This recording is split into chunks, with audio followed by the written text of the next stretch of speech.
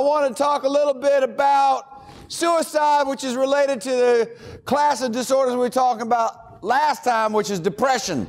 It's also related to other disorders. There's elevated risk for suicide with a lot of disorders, including things like schizophrenia, bipolar. Clearly, most people see the connection with depression, substance abuse, et cetera, et cetera. So suicide is something that is a terrible, terrible outcome for what we think, by and large, in the mental health profession, is a preventable issue, something that usually can be treated if a person is aware that such treatments are available, if they are empowered and enabled to access such treatments. Usually the critical issues that lead them to the choice of attempt of suicide are things that could be resolvable, which is why people can be hospitalized against their will. The way I look at it, if you're completely depressed, usually you're thinking, we talked about the cognitive triad is skewed, right? That you have a bias towards seeing things in a negative way, more black and white thinking. And from my way of looking at it, the worst time to make a life and death decision is when you're affected by depression or some other kind of really heavy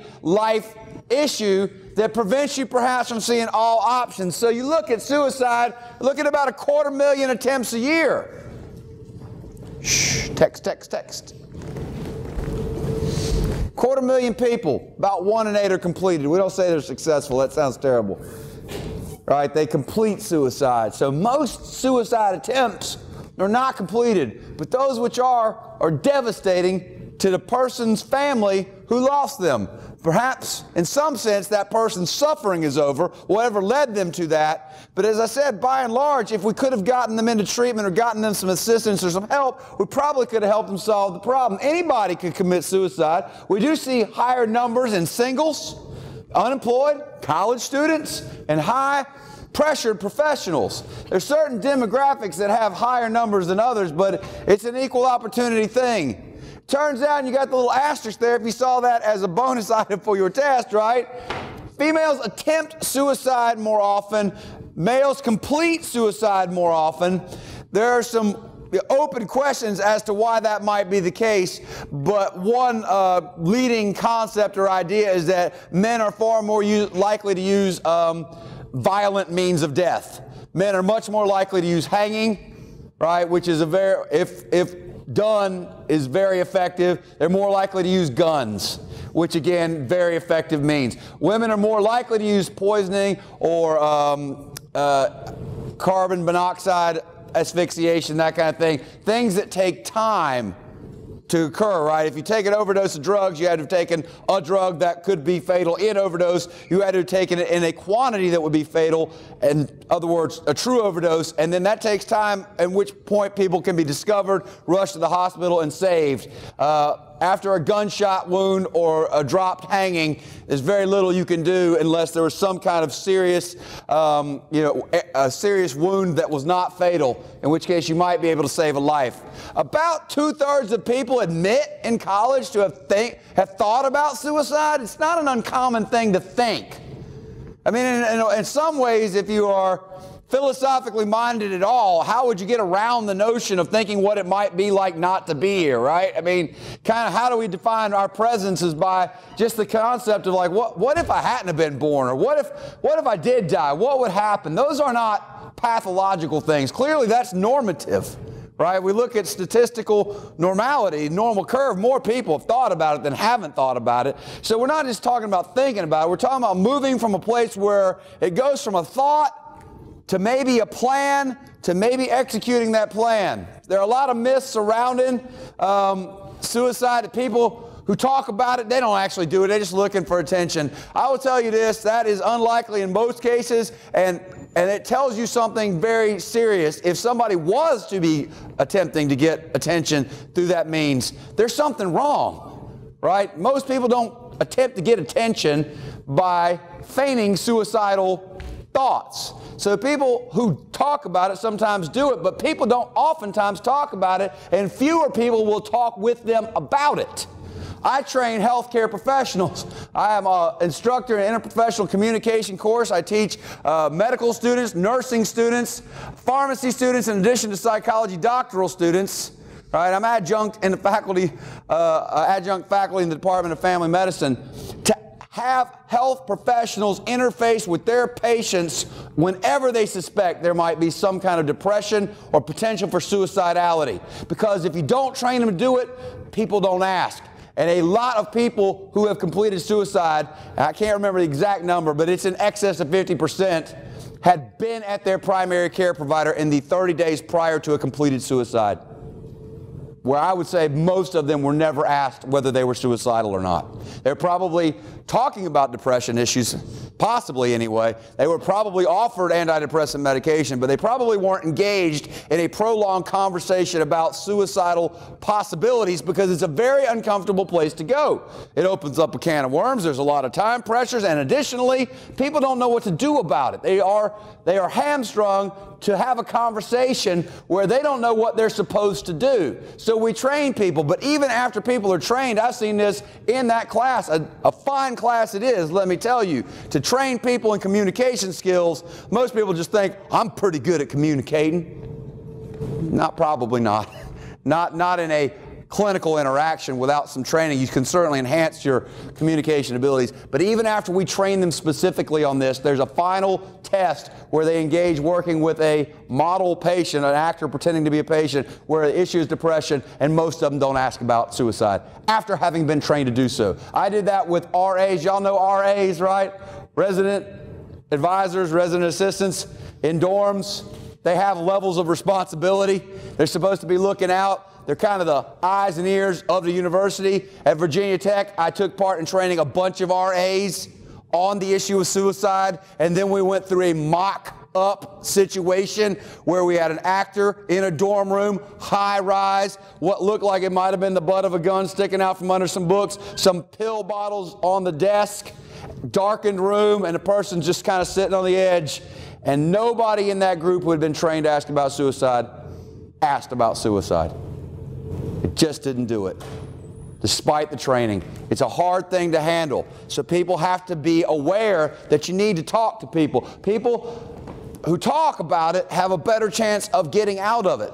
If they don't talk about it, they oftentimes aren't made aware that there are other options. So I would encourage you to talk with people about it without feeling the responsibility to save them, because that you cannot necessarily do, although you might save them indirectly by getting them help. Suicide happens without warning? Not really, not usually. It seems to sometimes, because we ignored the warning signs and retrospectively, like, I didn't see that coming. But many times you can see it coming. People who attempt suicide are intent on dying. They just want to die anyway. There are some cases where people have clarity of mind, where they make a reasonable choice. In those cases, we look at things like physician-assisted suicide, where you have a chronic disease that's incredibly painful, not a cure in sight, and the person has to have the presence of mind to make a rational decision. And even then, there are a lot of legal hurdles. And there's a lot of people who debate whether that should even be allowed. And that's a moral debate. Right? But the fact is the people who are allowed to do it have presence of mind, right? They have to go through a process where they demonstrate they're competent to make that kind of decision. But most people who attempt suicide don't really want to die. 2/3 of them at least don't want to die. Almost another third are ambivalent. I'm not really sure whether I did or didn't want to die. What they usually see is no other option. They feel pressed against a wall and they don't know what to do.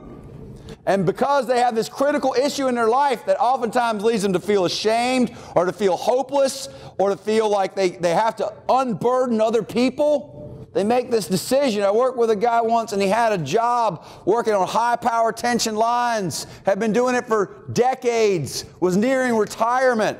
This is an upstanding member of the community. He was in the emergency room in the middle of the night when I got called in on call to talk to the man, because his wife had found out he had admitted to her that he was thinking about suicide, but he wanted to make it look like an accident so it wouldn't nullify his insurance policy, because he wanted to take care of his family. What had happened was he had developed a phobia to working on those lines. He couldn't explain it. Y'all now know quite a bit about how that might have occurred, right? All those years, it just blew his mind that he could no longer do that. So he'd been laying out of work. And laying out of work was causing problems with work, and he didn't see how he could ever go back. And so he just thought, well, I'm the provider. I can't do what I'm supposed to do as a man, so I might as well just off myself and get the insurance money to my family. Of course, his wife was horrified at that concept. Right? She didn't want to lose her husband because he didn't think he could do that kind of job. And I had a conversation with the man, a conversation with him. I work no magic. No therapist works magic. We just talked. And I said, well, would you consider going to the hospital? He's like, I really can't. I have to go to work tomorrow. I've already laid out a lot of days. And I said, so clarify with me this. You are pretty intent on dying. He's like, yeah. And I'm like, but you got to go to work tomorrow. You couldn't go to the hospital because it's a life or death situation. He's like, wow, I never really thought of it like that. He never really thought of it like that. He didn't think of a lot of other things, like maybe he could transfer to his desk job, right, in the same corporation, right? There were a lot of options possibly open to him, but he had never engaged in a process of rational decision making to see what options were out there for him. And that break coming out of the situation, going into a hospital situation, is not a great thing. Going to the hospital is not a thing of choice. It's a thing of last resort. If you got somebody who's faced with dying, let's get them out of the situation they're in into a protected environment where we can start offering them all kinds of support, help, options, etc., and help them think their way through the problem, because guess what? That problem, as many are solvable. But you have to think outside of the box, but you're not thinking outside of the box when you're in that kind of mindset. So suicidal people stay that way until death? No. Treatment helps, and most people get past it. And I have a former student, Desiree Stage, who actually has a website called livethroughthis.org. And what she does is she documents survivors of suicide attempt stories and publicizes them so that other people can see that they're not alone. And that's a student from right here at ETSU, and has gone on, survived her own suicide attempt, is brave enough to talk about a suicide attempt in her own life, and brave enough to help other people bring that forward. So this is what we have to get past, the stigma of mental illness. Getting help is what we need. What could you do? You could do a number of things. The biggest of which is the last.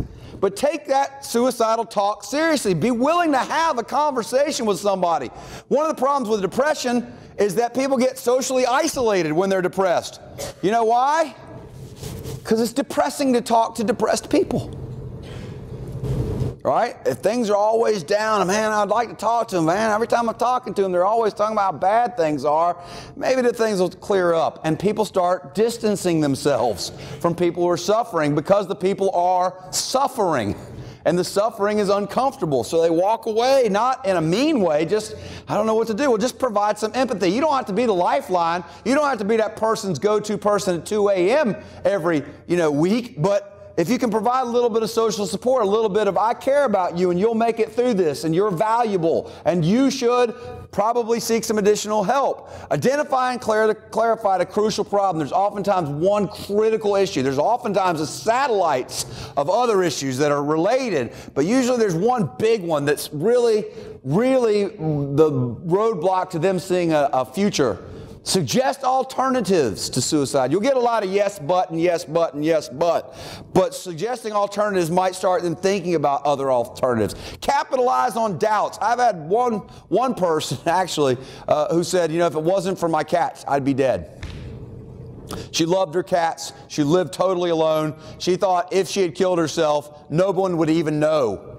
Nobody would discover her body, and her cats would die because they wouldn't be fed. And I said, good, feed them cats. Stay alive to feed your cats. Let's start right there. I've had other people say, well, if I didn't think I was going to hell, I'd already be dead. I'm like, good, you might go to hell. I don't know.